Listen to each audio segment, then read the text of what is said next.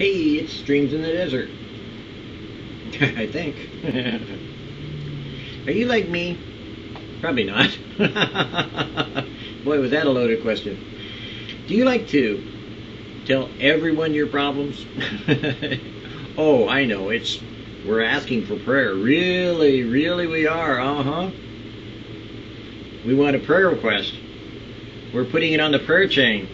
We don't want to tell anyone else about it. Sure. Streams in the desert. Love covereth. Proverbs 10:12. Be eager in pursuit of this love. 1 Corinthians 13:7-13. Rehearse your troubles to God only. Oh, busted! Not long ago, I read in the paper a bit of personal experience from a precious child of God, and it made such an impression upon me that I recorded it here. She wrote, I found myself one midnight, wholly sleepless as the surges of a cruel injustice swept over me. And the love which covers seemed to have crept out of my heart. Then I cried to God in agony for the power to obey His injunction. Love covers. Immediately the Spirit began to work in me, and the power brought the forgetfulness. Mentally, I dug a grave. Deliberately, I threw up the dirt until the excavation was deep. Sorrowfully, I lowered into it the thing that wounded me, and quickly I shoveled in the clods. Over the mound, I carefully laid the green sods. Then I covered it with white roses and forget-me-nots and quickly walked away. Sleep came. Sweet sleep came. The wound which had been so nearly deadly was healed without a scar, and I know not today what caused my grief. You know, it's funny. In sharing this, I was dealing with a situation where two people had grievances against each other and they were airing it all over the internet. And I tried to humorously say, couldn't you take this someplace else private? I mean, couldn't you discuss this behind closed doors, please?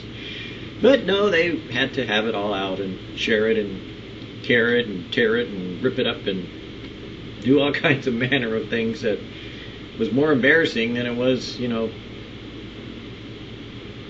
any type of godliness. And finally a sister in the Lord came along and kind of told each one, what they should be doing in the Lord. And it kind of worked for them, because I tried to say, look guys, you need to work this out, and just couldn't seem to get through to them.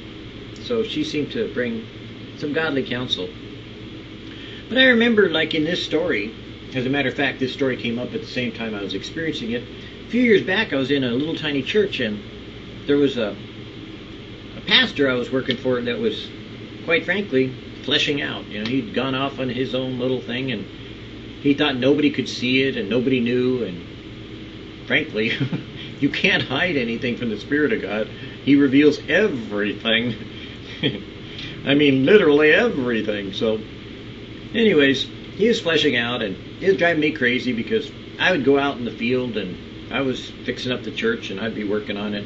So I'd go out in this field, and I'd be digging away, just trying to get rid of all the frustrations that I was dealing with, talking to God and shoveling this ditch and talking to God and shoveling this ditch and yelling at God and shoveling this ditch, and it was a big field.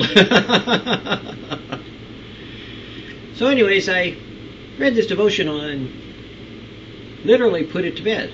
I found a place out there in the field, and I dug a grave, and I buried it, and then I sat down on top of it, and I decided to act like a Jew and put on sackcloth and ashes and threw up dirt and was all into it and was mad and cast it down and threw this up and threw that out and threw it away. And by the time I got done, I felt pretty good.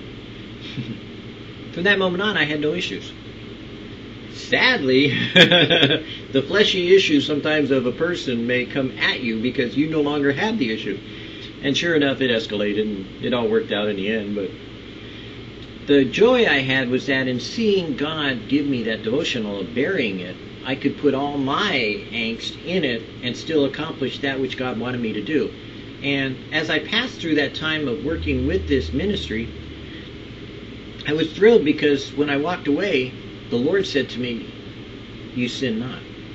and that I had not sinned, though I had disagreed, and I had been provoked in many ways to lose my cookies and lose my cool and do the wrong thing, and yet I passed all the way through and was a witness to my wife, who saw it all, and was she angry, but saw it all, and she recognized that you don't have to defend yourself, you don't have to justify yourself, you have to, in fact, leave it all aside sometimes and bury it and leave it there so that God can move.